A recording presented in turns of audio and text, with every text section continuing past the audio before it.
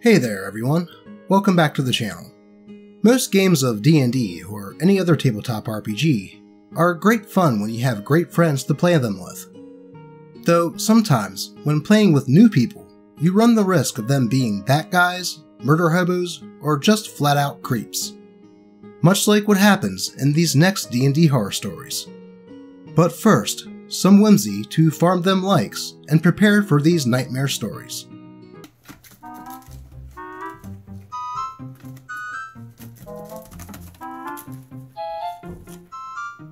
Now that we got them wholesome levels up, let's get right into these stories. Engaged DM ruins my first D&D experience. By Reddit user Lyra Drago. Creep alert. Mentions of sexual harassment. Hi there. I'll be calling the DM Alf, since that was what his rogue's name was. Keep in mind, this group had Alf, his fiancée Luna, her character name, myself, and only one, sometimes two other players in total. This was a few years back, and I felt like posting this now, since I've seen the sort of post here. So, it was my first time playing the RPG as a whole. Luna was the nicest person ever. She even taught me how roles work and helped me form my character. I played Cassandra, a cleric with a fun personality that was originally in a traveling circus troupe. All our characters met during one of my circus shows, and we happened to find a job to infiltrate a cult nearby through a drunken night. The job was supposed to be trying to get into a cult to save paladins and clerics being taken against their will, and nobody knew why. It was really fun, and I even got comfortable enough to roleplay it all out. The issues started happening once we started our journey out of the town to find the cult. I get having your fiancé play and wanting to be nice to them, but he went over the top. In fact, anytime a big prize or something awesome came up, he would make us fail the rolls, so his fiancé could get whatever it was. The biggest example is there was a cult doctor we got to convert to our side that used magic to be able to give one person a set of wings that could give a character flight in certain situations. But I loved the bonus stats it gave towards stats, so I tried to roll for it. Luna and I both got natural 20s, and he decided instead of having us roll one more time, it went to her and I only got a small amount of silver instead. Now, loot wasn't the only issue through this campaign though. The DM, mainly only caring about Luna, made her the center of everything. Luna was kind of annoyed he did this too, but when she asked him to involve us more, he simply said, quote, "But that wouldn't be fair to you." And note that all the NPCs literally were in love with Luna. I bit my tongue out of not wanting to seem jealous, but then the DM started to like me in a very creepy way after a while, because he liked how my character was. I didn't like him back because I was best friends with Luna by this point, and he didn't outright say it, but it was in what he did. I didn't want to say anything without proof because of my friendship with Luna. One of the sessions about a few months in, Luna and the others went to get food. He grabbed my hand and told me, quote, "What if I made the BBEG in love with your character, and she ends up being an ally with them?"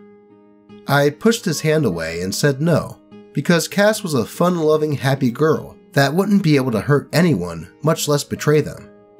He started forcing Cass into a corner and made her seem more evil after that, but his own character also tried to make Cass marry his character, which I got out of by rolling a perfect natural 20. Luna got jealous, but thought of it as just a game. The day I stopped going was when he groped me at the table, trying to act out his character. I hated it, and Luna blew up at him about it. Eventually they broke up after I left. But the groping made me immediately so uncomfortable, I felt like I didn't belong in the group. In the end, it made me scared to do any sorts of Dungeons & Dragon based stuff until around last year, when my now romantic partner started a game of his own with all our friends. I'm still scared to play though, and my role-playing confidence took a nosedive. Luna thankfully doesn't blame me for not attending their games after that, and the others felt too awkward to say anything to defend me since Alf had a very scary type of anger. the old story of the DM favoring their significant other over the rest of the party. Though, this one seemed to take a turn when the creepy DM set his sights on OP, and started coming on to her, even in front of his fiancée. I can understand getting into role-playing, but to bring that into the real world and touch someone to act out something out of the blue is just messed up, and should not be tolerated. No wonder OP decided to leave the game, and I'm not surprised to hear Luna left Alf. Hopefully, OP can get her role-playing confidence back now that she is in another game with her new partner. On to the next story. Drunken and randy player has to be forcibly carried home after destroying one shot. By Reddit user, Uncle Red Snow. This is the story of how my first time running a game for a full-sized group was nearly my last, all thanks to one nightmare of a player who couldn't keep their beer or their libido down. Like many in the hobby, I started role-playing during my first year at university, but had dreamed of running my own game for over a year beforehand, spending that time learning the rules for the 20th anniversary edition of Vampire the Masquerade. I'd been playing in a campaign in a similar system run by a friend of mine, who I'll call Dawn, and had started running some brief one-on-one sessions for them whenever we would end up crashing at my place after a big night. Very basic affairs, short little plot hooks, and chances to experiment with horror and narrative. Dawn had been really complimentary and supportive, helping me build up enough confidence to want to try running a full campaign. I thought it might be better to teach my future players the mechanics of the game beforehand, and so invited Dawn, their players, and a mutual friend of ours, who I will call John, to a throwaway one-shot. John was our only first-time player, and I felt a lot of pressure to show him a good time, so I spent several nights writing up stats and material so that it would all run smoothly. The players were a very diverse group, and we're all friends. There was no indication that this would soon turn into the worst session I could ever imagine. I didn't tell any of them besides Dawn what game we would be playing. I handed them custom character sheets that didn't say Vampire in huge letters at the top, unlike the regular ones. I told them to write their names on each sheet and then pass it to the player on the left of them. I then told them that they'd be playing as themselves, but as a bit of fun, everyone would have their stats assigned by the person beside them, which they all really enjoyed. Once everyone's neighbors had finished allocating, they passed the sheets back and I gave people a chance to move things around if they thought things made more sense. Most people didn't change much, maybe moving a point or two from the athletics into computers, small changes like that. But the player John had filled in the stats for had other ideas. We'll call this player Brad. For those of you who don't know Vampire, every stat is ranked from 0 to 5, with 5 being absolutely exemplary / peak human performance. Brad had complained to John about having only been given a meager 3 in strength, immediately bumping this to a 5. He did this with his appearance stat as well. This was a little absurd to say the least. He insisted to all of us that his time playing on the university Quidditch team, yes, really, had made him extremely buff, and that he was like the hottest person here, sorry, which nobody had the heart to challenge. I realize at this point that he has sunk 2 cans of alcoholic cider and is moving on to his beer. I tell him to slow down a little bit, and we get started. The plan for the session was simple. Our players, playing as themselves, albeit in a far darker version of our world, are enjoying a night out when they run afoul of a hungry pack of vampires, looking to use them as that night's entertainment. The vampires embrace them, turning them into fledgling creatures of the night, and set them to the task of taking out a rival pack, at which point the train would go off the rails, and I'd let the players decide whether they'd turn on their creators, do their bidding, or attempt to skip town.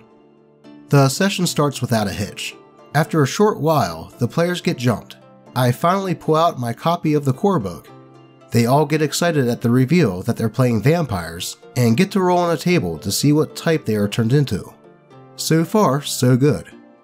The party wakes up in a shallow grave, and I have them roll to claw themselves out and control their hunger for blood. Brad rolls to do the former and succeeds by a huge margin. He's been rolling great all night apparently. This is when John notices that he has tweaked his sheet, giving himself a 5 in Brawl and Athletics because, you know, Quidditch. We asked him to put his stats back to what they were, and he swears loudly at both of us, refusing to. John laughs us off and fixes it for him. It's at this point we realize Brad is very drunk, despite the fact that we are only 40 minutes in and everyone else is just very casually enjoying their drinks. I put his booze away from him and give my players a short break, whilst I get him a glass of water. A lot of them go out to smoke or use the bathroom, so I come back to find Brad drinking a beer he's stolen off of me, which I also have to confiscate. Several of the players text me during the break asking if I'm alright, saying they're having fun, but they are a bit worried about the state of our Quidditch god. I let them know that I'm still enjoying myself and that I'll be keeping more of an eye on him. We get back into the roleplay. About 5 minutes later, Brad rolls some absurd result again, and we realize that not only has he re-increased his stats, but he's not even looking at the dice he's rolling, just shouting out whatever result he wants. We try to teach him how to roll properly, which takes a very long period of time, in which he starts hitting on John very heavily, who is very clearly not into this, and more than a little embarrassed on Brad's behalf. John very politely tells Brad to cool it down, not wanting to make fun of his advances, whilst also badly wanting them to stop. We then have to confiscate another can of cider, at which point Brad starts swearing at all of us and throwing pencils around like a baby. Not wanting to waste the night of anyone else, I try and push on with the story. I just need another 10 minutes before we can really kick things off and hit our stride. Or so I think. Brad decides it's time to hit on me instead, if you can even call it that. Every time I open my mouth to try and narrate an NPC who's giving them the setup for this one shot, he yells, "Sexy!" at the top of his lungs. Just the word, nothing else. The first time he does it, everyone is dumbstruck and looks around in confusion. I try and speak again. "Sexy!" He then starts making uncomfortable advances towards me and John at the same time, and keeps rolling his dice to make random checks he yells about over the top of our dialogue. I suddenly realize the full magnitude of the situation. The group tells Brad to shut up, and he swears at all of them a whole bunch more, so we decide to take a break again to get Brad more water and some food to try and sober him up enough to carry on. At this point, everyone is extremely frustrated, and we ask him if he's done or if he just wants to go home. He says he'll stop, and we manage to finish talking to the guy. I look at my watch and realize that what was meant to take 10 minutes is now taking closer to 40. At this point, nobody is having fun, least of all me, so I give the plot one last push and open the floor to the players, seeing if we can get back into the swing of things. I begin describing where we found ourselves, as well as the strange new alien hungers that are affecting our characters, and Brad yells, "Sexy!" again. I put the book down and stop the music. Before I can say it myself, Dawn and the others tell Brad it's time for him to leave. Brad starts throwing a hissy fit, saying that it's not fair and that he'll behave himself, and John has the hilarious idea to tell him, "Okay buddy, if you roll a critical success on this dice right now, we'll let you stay." Brad rolls a stinker, claims to have done it, but at this point, the whole table is checking his rolls. We discover he's too drunk to stand and have to carry Brad out of the building, down the stairs, and across the road to his house. Thankfully, he lived nearby, as he was beyond the legal limit to use his broomstick. After that, we all called it a night, and went home feeling pretty miserable. I was really disappointed, and didn't run again for months. Every time I tried to do a one-on-one with Dawn, or a small session with my friends, my usual extreme confidence turned to anxiety, and I couldn't string sentences together, despite their encouragement, and so I told them that I decided to give up on GMing.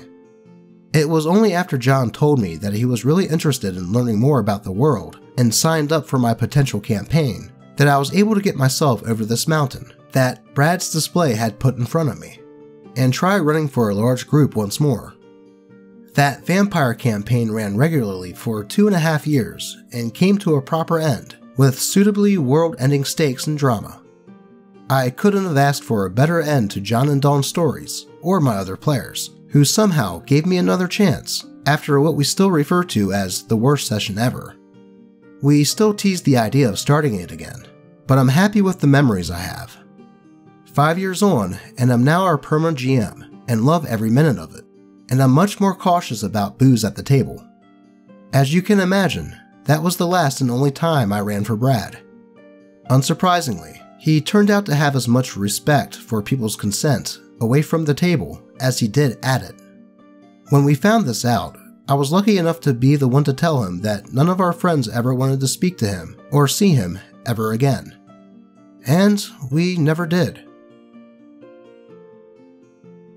Having a few drinks while playing a tabletop RPG can be a fun thing to do with friends, and can also help loosen you up a bit. Though, like with anything, it's best doing it in moderation, which it sounded like the rest of the group was doing. Though Brad took it to the point of getting sloshed and embarrassing himself to the point of getting kicked out. It does sound like, however, that Brad had other issues, and the alcohol may have just brought that out into the light. Thankfully, OP was able to get past that session and rediscover their confidence to start GMing again for the group. Have you ever had someone who just got too inebriated during a session? If so, how did you handle the situation? Let's get on to the last story. The Creepiest DM I've Encountered, by Reddit user OldPeculiar1012. I'm sure we've all had a DM that kinda does something a little odd, and maybe just downright creepy. I had a good run of never encountering one until I decided to join a Discord communities campaign. Things seemed fine at first because I knew all the people fairly well. I figured that they would let me invite my girlfriend. She would love to play because she's always wanted to but never could. So I asked, and they all approved and welcomed her. So, I made a Dampier Vampire Death Knight or something like that. My character was my first ever edgelord. I've never made one, so don't kill me, thank you. Anyway, he was dead. Very dead. As dead as a vampire, kind of dead. Remember this for later. Our first encounters were basic. Giant beetles, hyenas, and honey badgers. And then there was the harpies. He described them as, quote, the large, succulent-breasted harpies. We were all a little weirded out, but continued anyway. The group barely survived any of his encounters, and by this point, we were all basically downed and out. We weren't TPK'd, but he has a local town come save us, and we wake up there. Fast forward to the next session. I wake up in an alchemist's house. I can see the tools of the trade, and it would be beneficial to the group to learn alchemy. So I look around and find, quote, a woman with small breasts, but seemingly endless thighs. This is all in the Roll20 private messages. We go and do a quest for the town, and I do a personal quest for her, gathering some materials to try a special potion. Some wild magic type shit. We both create the potion, and she asks if I'm willing to test the potion. So I very hesitantly agree to do so. The potion makes me rapidly lose all of my hair, and I start dying, turning into more of a corpse, I guess. I don't know. After days of trying to find out how to cure it with other potions, the DM kind of forces me into a roleplay scene. Almost no control over my character outside of a yes or no, which was never listened to anyway. He made my PC and the NPC have, quote, hot and steamy sex, and would go into detail about it. Towards the climax of the scene, he basically turned her orgasm into light beams, telling me she's an angel and it cured me. I feel like a normal DM would have just made her cure me normally, if that's what was going to happen. I don't know. I fell out of this campaign basically right after, but my girlfriend stayed in. She's probably got more stories than me, seeing as she left me for him, but that's okay. Well, I guess that is one way to cure disease. Just bang an angel. Though, as a vampire, you think that he would burn up. And not in the passion of the lovemaking, if you could call it that. Also, sorry to hear about the girlfriend leaving you for him. Maybe he just has that same ability, and she likes the free healthcare. Have you ever experienced a player or DM that just brings in creepy energy in situations? If so, feel free to let us know in the comments. If you would like a Doge to narrate your story in a video, be sure to post it in the comments below, on the channel subreddit, or even just at me on Twitter. As always, I appreciate all of you, and here is more lucky to bring the whimsy levels back up after those stories.